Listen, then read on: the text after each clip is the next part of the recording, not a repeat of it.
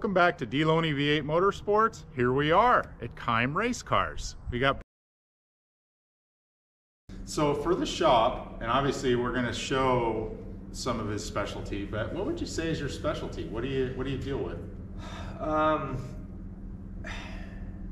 Being in Oregon, I can't be real picky on what comes in the shop, you know. So I have to take everything. It's I would like to say tube chassis stuff. I really enjoy building full tube chassis cars. Okay, so he says he likes to do tube chassis. There is a lot of tubes in this thing, and this is the chassis table. So this is where the magic happens. Tell us about this one. This customer had a pretty off-the-wall idea, which I like. I like different. I like off-the-wall stuff.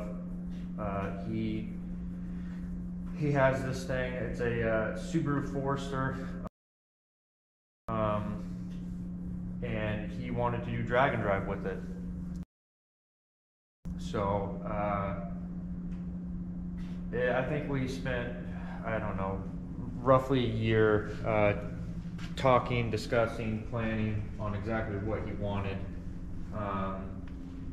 and this is where it's ended up. So it'll be a pretty cool, pretty unique and different build. Obviously, as you can see, it'll be an LS steel Turbo 400 with the gear vendors overdrive, twin turbo.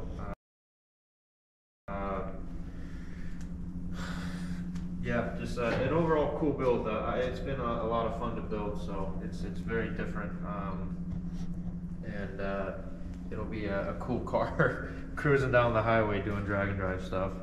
Subaru Forester. This one's for you, Tim Robards. Take a look at this thing.